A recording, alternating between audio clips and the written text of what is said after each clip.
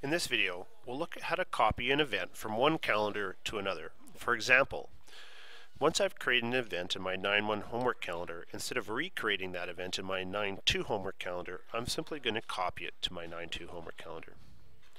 To do this, simply click on the event that you've created, then click on Copy to My Calendar. Then in the Calendar drop-down box, choose the calendar you wish to copy that event to, in this case my 9-2 homework calendar.